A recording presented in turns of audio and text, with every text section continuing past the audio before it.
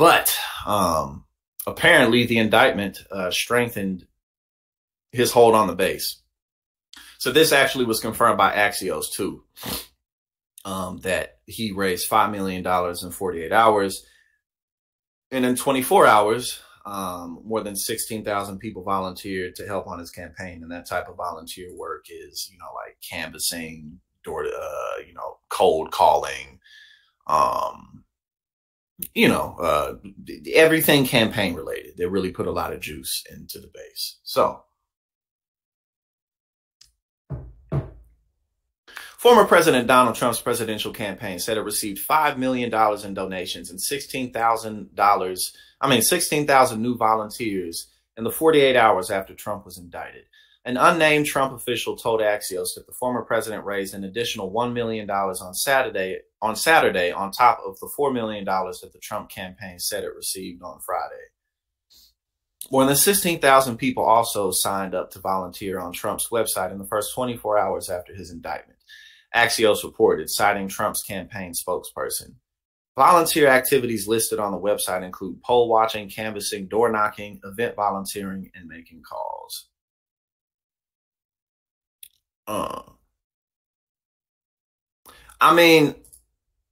From what I can tell, Jason, Donald Trump really doesn't have the support of the establishment. They're still on his coattails because of the base, but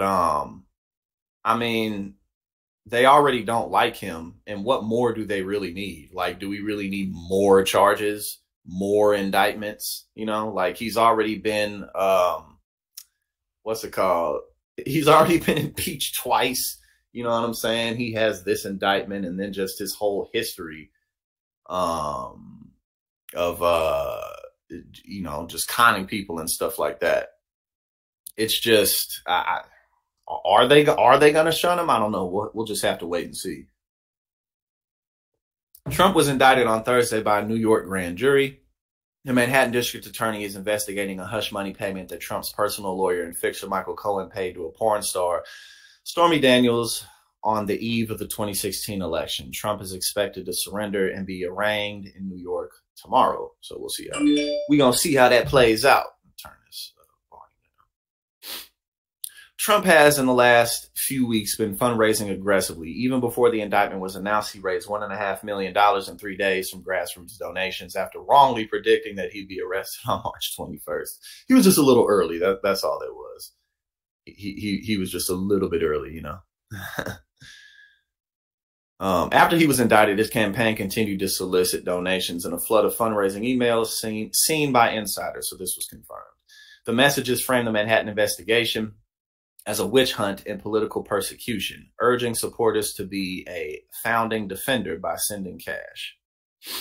One such email invited supporters to sign a thank you card to Trump's family, then asked for donations. Another touted a white t-shirt with the words, "I stand with Trump" as a reward for a $47 contribution. More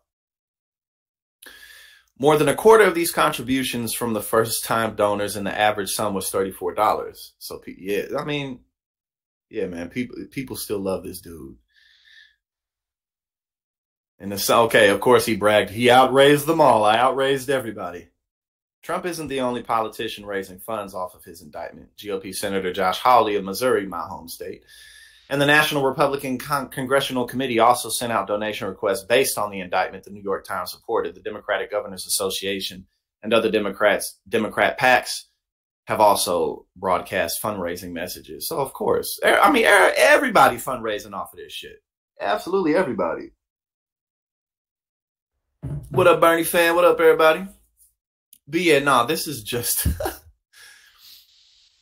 Jesus Christ. Yeah, but yeah, hey, the dude is on his way. But again, he lacks the independent support that he's going to need to carry him across the general election finish line. I don't think that he can beat Biden in a general election. At least from what I've seen, I don't think so. But the Republican nomination, unless he dies or something, he's pretty much got that in the bag. But either way, even if he were to run third party, pretty much no matter what happens, the Republican Party is screwed. At least in this election go around, they are.